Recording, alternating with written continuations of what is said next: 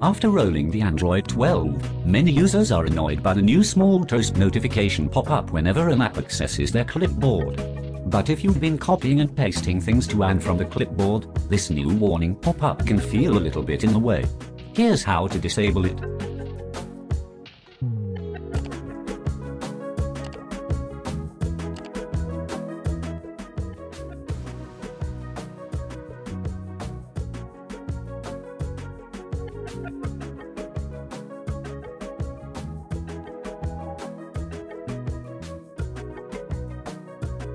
Open the Settings app, scroll down, tap on Privacy.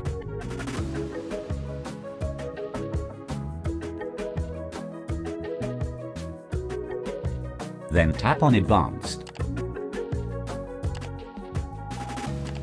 Now scroll down until you get to Show Clipboard Access and then toggle it off by tapping on it.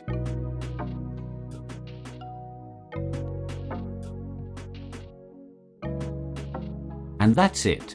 Now, you can enable or disable the toast notification when your clipboard is accessed.